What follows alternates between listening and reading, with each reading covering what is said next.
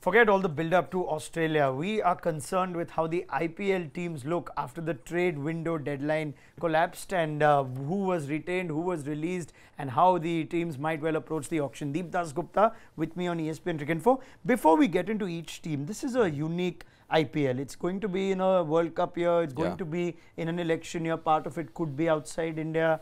True. There's a lot of questions around availability. Absolutely, and the FTPs as well. Yes. Quite a few international series happening in and around the IPL. Yeah, it'll be very, very interesting IPL, and I think a lot of teams it'll boil down to your domestic cricketers, how many domestic cricketers and what quality of domestic cricket. It's always been like that, to be honest, as far as I'm concerned. But this year it's going to be even more important to have really good quality domestic Indian cricket. I mean, there's so much coverage around it. Australia, I've already mentioned, there's going to be limited availability for their World Cup squad and their key one-day players. There's so much cricket in the build-up, like Deep mentions, to the World Cup. So could be about domestic cricketers, could be about international cricketers from the past that don't play, that aren't active anymore. Let's go team by team. Deep, we'll start with the Mumbai Indians. For me, they were underachievers last year to some degree, and they did struggle to find their balance. We're going to first look at their released players. And I remember them playing JP Duminy quite consistently towards the end because they were unsure of their batting. Now he gets released. Pat Cummins is released. Mustafizur Rahman is released. And Akila Dhananjaya is the other noted international that has gone out. And they've traded Quinton de Kock, interestingly, from RCB. Yeah. So the first reaction when I saw Quinton de Kock being taken in by Mumbai Indians is Rohit will not open at all. Last year, at least, he opened the first couple of games and then batted in the middle order. I think straight away, I think Quinton de Kock is going to open and Rohit will play in the middle order. This is the first thing that came to my mind. Unfortunately, I think that's going to happen. And as you mentioned, because I think they've made up their mind. If Rohit is batting in the middle order, then maybe JP Duminy, who played a lot of games, as you mentioned last year, will... obviously you don't require him as much. Now, that leaves them with, they've retained a core group of players, which Mumbai like to do, and we know that anyway. But with each year, the questions remain, is Kieron Pollard still as good as he was last year? So let's just have a look at the players that they have retained. Now, remember, as a result of this, they only have 7 available slots at the auction, so including 6 Indians and 1 overseas. So they can only bank on 1 big overseas player, whoever that they might choose to. Now, are there still questions on Pollard for you? They've kept Ben Cutting, who had a hot and cold season. Mitchell McClanagan doesn't play international cricket. They have banked on Jason Behrendorff, who will feature in the T20 as against India now. But I'm just looking at the rest of that team, essentially the same core as the previous year. It's the same core, yeah. I mean, if you look at that playing 11, more often than not, you'll get last year's playing 11, apart from maybe JP Duminy, a few here and there. But the other important question for them is Jasprit Bumrah. Is he going to play all 14 games or not? Because even the Indian team management has kind of indicated that they would want the fast bowlers to kind of not play all of them, maybe rest a few games. So that's again a concern as far as Mumbai Indians are I mean, in which case you're right, because if I look at that team, I don't see a second, unlike Sunrisers Hyderabad, they got lots of Indian fast bowling options. I don't see anything there. So they've obviously got to go big. They could go big for an Indian fast bowler. Yeah, because the good part is they've got the core together. So they've got 11.415 CR available in their purse. So they just need 2-3 good buys, and I think they have the money to actually go for those. Not look at 6-7, but just look maybe 2 or 3 of them. Okay, that's for the Mumbai Indians. Let's move to the Rajasthan Royals then, and their season turned upside down courtesy Joss Butler, so there's no surprise that he was retained, but they relied on a couple of Big Bash League phenomenons from last year, and those have gone out. Just looking at the release players for Rajasthan Royals, out goes Darcy Short. Jaydev Unadkar went for so much money, they've released him, so that opens their purse up significantly, and that essentially gives them almost 21 crore to spend at the auction. They have 9 slots that they could fill up to 9 slots, including 3 overseas players. And if I look at just the players that they did end up retaining, I'm a little surprised that they've retained Steve Smith. I don't know if you are. I'm not surprised. I think I'm not surprised because obviously for whatever reasons Steve wasn't available in the last IPL, and he's back, and they kind of build that team around Steve Smith as the captain, and I won't be surprised he might end up leading the side as well, Steve Smith. But you know, I look at that side and I see a really good side. And now that they've released Unadkat, they might get him back. But they've kind of released a good amount of money, 11.5 crores by releasing Jaydev. That made auction sense, practical absolutely, sense. Yeah. Absolutely. And they might just go get him back. But yes, as far as bowling is concerned, they look a little, you know, weak on that aspect, the fast bowling. So they might look at, I mean, Jofra Archer looked good. He didn't play the whole of last season, so he would be available. Maybe they might just look at a few of the Indian bowlers, maybe get Jaydev back. Yeah. The big overseas players, and there are key internationals here. Ben Stokes, Josh Butler, Steve Smith, who we would assume would be just about nearing the end of his ban at that time, therefore considered for Australia cricket. There isn't a huge depth of overseas options with experience. They might just have a lot of players that might be called up for international duty. Do you see that as an issue for them?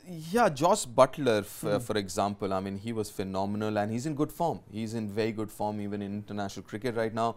So there's a good chance that they might be looking at some options there as in overseas players.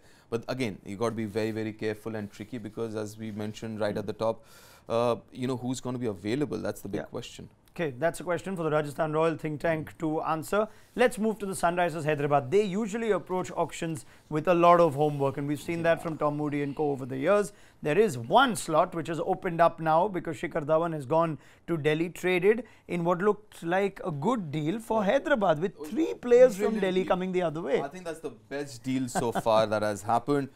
Because 3 quality players, Vijay Shankar, who actually made his debut for SRH and did well for them with the bat. I remember he's getting some runs. Shahbaz Nadeem has been phenomenal, right, for last couple of years in domestic cricket. Getting him. Abhishek Sharma, all-rounder. No, I like the look of Abhishek Sharma after Delhi were knocked out last year. Absolutely. Abhishek Sharma looked really good. Another all-rounder, predominantly a batsman who can bowl as well. I think that those, I mean, that's one. I think that's the best trade so far. And to be fair, I mean, yes, Shikhar did his job for SRH, but his job was different when Warner was around. His job was different, and hopefully Warner will be available. They're banking on it because you look at the released players, and I thought they might want to keep Alex Hales' insurance, given that he did have, you could say, a reasonably successful season. He was hit and miss in the last year's IPL, but they've chosen to release Alex Hales. They've chosen to release Chris Jordan, Carlos Brathwaite. So they have released some key internationals. Saha, of course, we know is nursing an injury, so maybe that made some sense. So I think they will get someone like Saha back, who's been part of the setup for a while now. They might, I mean, Carlos Brathwaite makes sense because the kind of surfaces that they play on, 7 of the home games are in Hyderabad where the ball turns, and Carlos Brathwaite last season struggled against the spinners. So yeah, Alex Hales didn't you know, get too many games, but he could be a good buy again, depending, because he's also not in this scheme of, I mean, he does play in the shorter format for England. But maybe he's available. Okay, so now let's just put that in perspective with the players that they do have. And if you now look at that team, it's going to be hard to leave Kane Williamson out of the IPL he had last time. New Zealand has already confirmed that their players will be available for the entire duration, notwithstanding a few international games here and there. But you've got potentially Williamson and David Warner to open in the absence of a Shikhar Dhawan. I don't know if that is appetizing for you. And I'm looking through the rest of that team. Billy Stanlake was good before he got injured. Rashid Khan obviously earns a spot himself. So you'd think those are they've got a set sort of core group and a lot of Indian fast bowlers. That's right. So only if you look at the core group, the only person missing would be Shikhar from last year, and obviously with Warner available. So they won't miss Shikhar Dhawan. They won't miss Shikhar too much. But again, same issue like Mumbai Indians. You've got Bhuvneshwar Kumar, their main strike bowler. Well, whether he's going to be available for all 14 or not, that's the big question. And but of course, like you said, they've got more reserves though. They've got Thampi, they've got Khalil. Who didn't play much last season, but Khalil Ahmed's turning out to be a different bowler now. True, and Bhuvneshwar, mind you, last year as well, did not play quite a few games, if I'm not wrong. He played only 7, 8 Sandeep games. Sharma came in and stepped up. So they have enough Indian bowling backup, so to say, to kind of manage his absence. All right, because they won't have too much shopping to do, but they've got just 5 players that they can get, 3 Indian, 2 overseas. But those three guys, I mean, the 3 they've got in, Vijay Shankar, Abhishek Sharma, Shahbaz Nadeem, good move. All right, so Sunrisers seem to have already done their bid before the auction hammer even goes down for the first time. Let's go to our next team, Chennai Super Kings champions. My favorite team in the IPL, as many of you know. And we do know that MS Dhoni doesn't like changing too much. And that's exactly what has happened here, because they only have 2 slots that they can take. Their squad is almost the same, only 2 slots. They've released Mark Wood and a couple of Indian uncapped players, and that leaves them with only 2 Indians. The overseas quota is exhausted. 8.4 crore for 2 Indians is actually a good purse to have if you want to splurge on somebody young. Yeah. Because CSK don't have that. So it's pretty much the same listen, team. I mean, just to add to what you mentioned last year Yes. during run order, so their average age has gone up by 1 year. Which I would be worried about, but clearly I shouldn't. But let's just look at that team. Dhoni, Raina, Faf du Plessis, all a year older. Of course, Faf du Plessis, yes. There aren't too many. They've kept Mitchell Santner. I'm very interested to see that because he missed the last season with an injury. They've also kept David Willey, who they brought in as a replacement player. So they're both in that. At different times, Bravo, Watson were all revelations. Lungi Ngidi part of the South African setup. Yes. He's in that team too. Harbhajan Singh, he's got another IPL in him, it looks like. Yeah, obviously. I mean, I saw him and he's working hard. He's looking as fit as ever. Yeah. But the other thing that you mentioned right at the top was a lot will depend on the Indian domestic and all the internationals who are not playing for the country or the retired internationals. So if you look at that CSK team, there are a lot of those retired international quality players like Watson, Bravo. Willie is not a regular with the international side. Sam Billings is not a regular. Also not regular, yeah. Absolutely. So there are quite a few international players that they have. I mean, even if from the Indian point of view, you got Murli Vijay, you got Ravindra Jadeja, who may not make the World Cup squad. You don't know what's happening there. Suresh Raina is not going to, you think, make the World Cup. So there are a lot of experienced Indian internationals too. True. So I think that they're pretty much set. Okay, well, let's move on then. Kings 11 Punjab, they are anything but set. They've got a new coach in Mike Hesson. They've let go of Brad Hodge. Virender Sehwag too has parted ways with the franchise. They've released quite a few players. Just looking at the list of released players for Punjab, out goes Aaron Finch. Again, Australia have made it clear that they won't have their players available throughout. Akshar Patel, who's the only player they retained before last year's auction. Mohit Sharma, again a mainstay for Kings 11 for the years. Yuvraj has gone back into the auction. Barinder Saran, Manoj Tiwari, some of the other noted Indian names that go out. And then if you're looking at who they've already traded, Marcus Stoinis has left. He's been another mainstay for Kings 11. And Mandeep Singh has come back. There's a huge salary cap available, 36 crore and a little more on top. And available slots are 11 Indians and 4 overseas. But they need to literally build a squad. Yes, and I mean, looking at the number of players and the players that they've let go, it only seems to me that they're looking at a complete revamp of the side with a new coach coming in. But again, the key here is not going to be Mike Hesson, the head coach. I think the key would be the Indian assistant coaches or the Indian people who are there on that auction table, because they need to get their Indian players sorted there. I mean, you have Lokesh, you have Chris Gayle. So let's go to that list. Let's go to the retained list. Ashwin, you would assume, would captain and be a key force to deciding what kind of team he wants with Mike Hesson. Rahul was a revelation in the IPL last year. Chris Gayle, they still invest in Chris Gayle. Yeah. We thought they might, there might be a case to again think of Gayle as a year older, but he still merits some value. Andrew Ty has been good, and they've got Mayank, Ankit Rajput, Mujib, Karun Nair, David Miller. That's a decent bunch of players to retain. David Miller's been a perennial underachiever though. True. I think the core group is there because Lokesh, Mayank, Andrew Ty, Mujib, Ankit, Ashwin himself. So you have your basic core, 6-7 of them, and then you have the 36.2 CR available in the cap. Which and if you look at the number of Indians and even overseas players that have been released, if you look at that list, there are quite a few good players there. So, they can get it right. They have the money in the salary cap. They have enough money, but it boils down to the auction now for them. I'll be fair. It looked good. It looked a good team after the auction last year, Kings 11. It looked better when the season started and then just tapered off. Royal Challengers Bangalore did not look a good team after last year's auction, and it seemed a bit bizarre, some of the decisions that they did end up making. They left themselves short, and they've also now got in Marcus Stoinis, so that's one good signee to come in. Brilliant They've signing. released a few interesting players. Brendan McCullum, who Virat Kohli had a lot of faith in last season, has gone out. Corey Anderson also, who bowled a lot. 4 over spells until they got smarter about that. Quinton de Kock's been traded to Mumbai, like we mentioned, and Mandeep, like you said, has gone to Punjab. Chris Woakes out. Sarfaraz Khan, who they retained, is also out. Yeah, the big question was why was he retained last year? What was the thought behind? But anyways, so 10 slots still available. So they've got some work to do in this auction. I think brilliant move. They've already realized the fact that last year their team was top heavy. So they've released the number of openers that they've released. Brendan McCullum, Corey Anderson, Quinton de Kock, Mandeep Singh, 4 openers, top order batsmen released. We put Corey Anderson in the opening list. Yeah, but because that's in the top 3. You know, that's where he bats in the top 3. So they've released the top order batsman there. They've got Marcus Stoinis. I think that's again a very good buy or very good trade. And provided he's available. Provided he's available, that's a fair point. Provided he's available, because he'll be someone who can bat at number 4-5 and has done well in India batting at 4-5.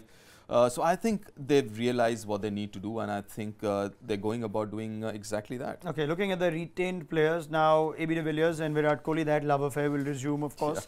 Parthiv Patel is there, Chahal is there, Washington Sundar, lots of spin options. Pawan Negi, they've also chosen to keep. Coulter Nile. Moeen Ali is someone they have retained, interestingly, as also Colin de Grandin, Tim Southee, the New Zealand pair, in spite of Daniel Vittori having parted ways with this franchise. Umesh Yadav was big for them, Deep. And again, the same question you've asked, the management of the fast bowlers workload. You think Umesh would be part of the World Cup think tank? Yes, but you know, Umesh is not that integral to this RCB as compared to Bumrah and Bhuvi for their respective sides. So, yeah, and they have enough. I think it will be a big series for Mohammad Siraj, a big addition for Mohammad Siraj. I think last 6-8 months he's been absolutely fabulous across all formats. And I'm going to keep an eye out for him. All right. Now let's move over to Kolkata Knight Riders, and they've let go of Mitchell Starc that they managed to get for huge money at last year's auction, almost inexplicably. You knew Mitchell Starc is not a player you can bank on for an entire IPL. They've let go of Starc. They've also let go of Mitchell Johnson, so no Aussie fast bowlers there. Tom Curran, I thought, had an all-right sort of season. He found his way out of the side, but they've let go of Cameron Delport and Jevon Sales as far as the overseas goes, and no place for Vinay Kumar in spite of the veteran that he is in domestic cricket. So 15 crore salary cap, 7 Indians, 5 overseas. So they got 12 guys, and they have to make some additions to that team, which we'll throw up for you now. The retained list: Dinesh Karthik, Robin Uthappa, Chris Lynn, Andre Russell, Narayan, Gill, Chawla. Again, it looks a strong side. Prasidh Krishna stood up. Shivam Mavi was good. Kamlesh Nagarkoti got injured, and you know there's a lot of hope on him too. Nitish Rana, Rinku Singh did a job when asked. Yeah, I mean, I think they've got their playing 11 thereabouts. It's just that obviously Mitchell Starc, his availability has been questioned quite a few times now. I mean, for injury reasons and otherwise. Mitchell Johnson, obviously, they figured out last year that he's not in that kind of form anymore. So I think... Well, what's this team missing? Is it missing a frontline strike bowler like a Mitchell Starc, someone to do that job? Yes, I think so. But I think the way Prasidh Krishna and Mavi bowled, they look really good. They look really good. But having said that, see, Andre Russell, Sunil Narayan makes a huge difference. Yes, of course. I think Andre Russell, with his all-round abilities and a match winner as an all-rounder, so is Sunil Narayan.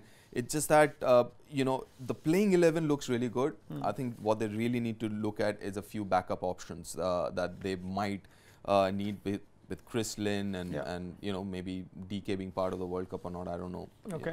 All right, let's move to Delhi Daredevils. They are always a story before and after each IPL auction, and like we've already mentioned, it looked like Sunrisers came off the winners in that swap deal for Shikhar Dhawan and Shahbaz Nadeem, Abhishek Sharma and Vijay Shankar going the other way.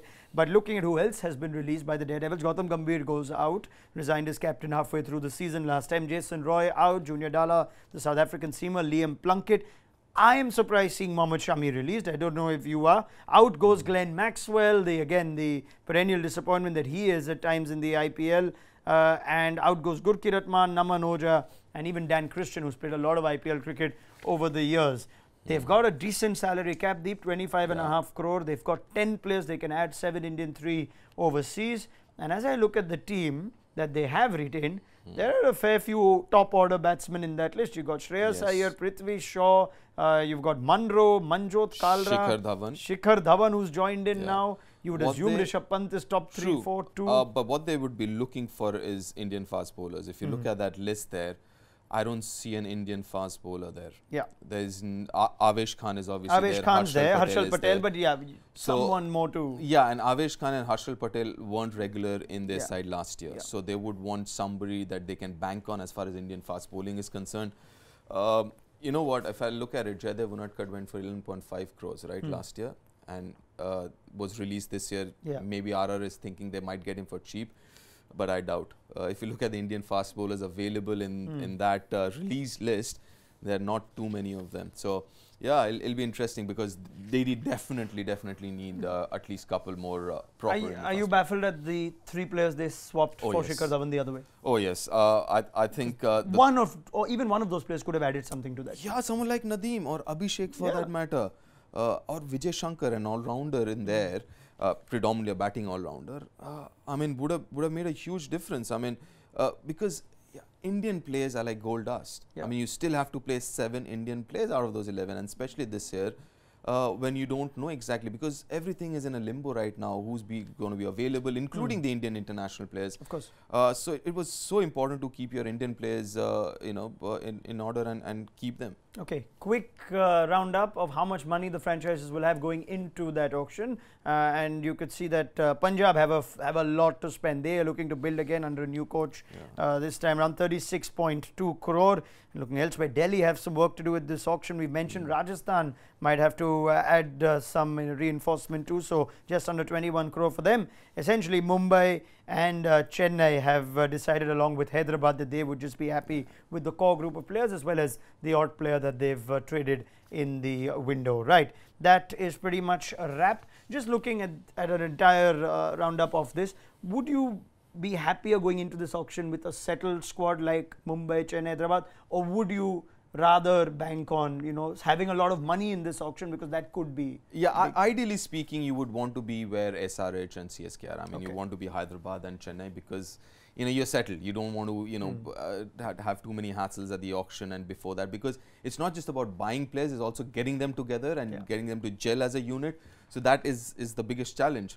But having said that, the 2 teams which has the most purse, Punjab and Delhi, well, obviously there's a change in coach, and there's change in that comes naturally almost in management as well in case of Delhi. So obviously there's a change in the whole policy or the philosophy of the franchise. But you'd rather be Chennai or Mumbai. Yeah, absolutely. Very well. All right. Absolutely. Many thanks, Deep Dasgupta. So many unknown variants of next year's IPL, and therefore we can't pass a final judgment. But you can always catch ESPNcricinfo to make sure they give you all the very latest and all the news surrounding the next IPL and the auction. Don't forget to like, share, subscribe and leave your comments in the comment section below. Click on the bell icon for notifications.